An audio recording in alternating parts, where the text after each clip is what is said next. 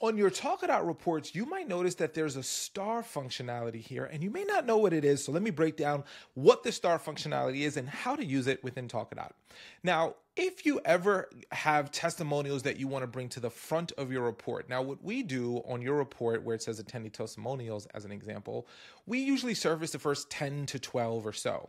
But if you click on view all right here and scroll, there's actually a whole bunch of testimonials. Now, let's say I wanted to bring some really interesting testimonials from the bottom to the top. All I would do is say, this one, I like this one. I'm going to hit the star function, and then you'll notice that it actually brings it to the top. Let's do that again so you can see it. Hey, this one said, fascinating. I already sent your name to 2 of my corporate friends. Okay, great. This is going to be great. I'm going to click on that, and now that's going to bring it to the top of my report. I go a little bit lower, and then it's like, hey, Arel's a dynamic speaker. I'd love to bring that to the top. I can go ahead and hit the star, and then what you'll notice is that on the front page of my report, the ones that I starred are there. So this is something that you can use as a speaker to bring all of your favorite testimonials to the top of your report so that when you share this report, that's what people see.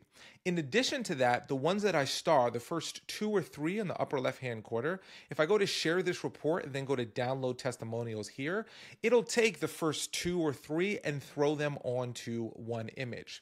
That's also helpful if I have one-liners. Let me show you what to do with some one-liners here. So let's say I got a couple of one-liners and I want to throw those onto my into one image. I'm just going to find a couple of my favorite one-liners here. I'm just going to click these information. And you'll notice that these 3 one-liners are starred.